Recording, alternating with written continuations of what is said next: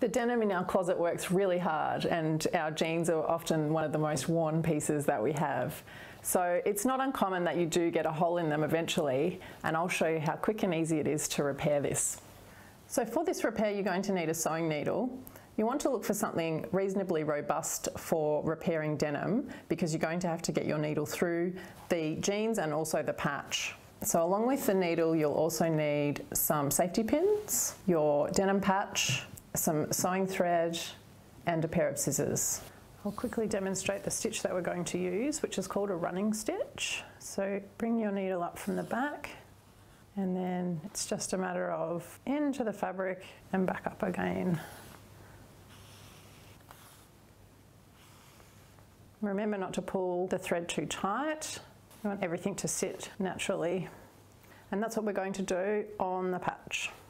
Position your patch, making sure that you've got at least 1 centimetre clearance around the hole, and secure with safety pins.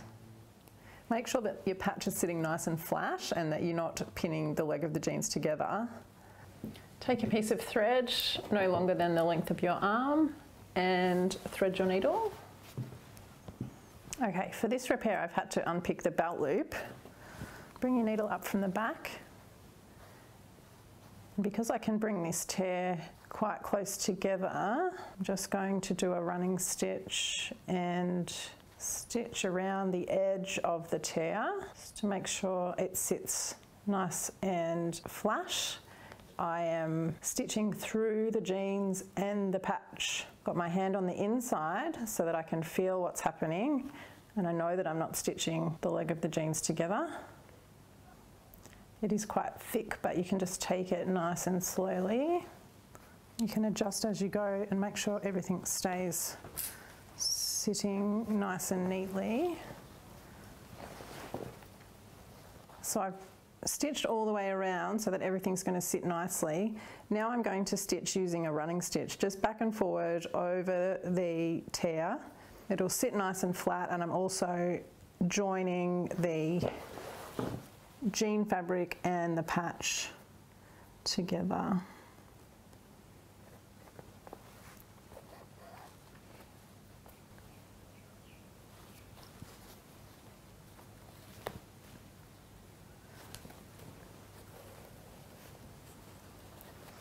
Once you've finished stitching back and forth, just pop your needle through to the back, and we'll just tie a small knot.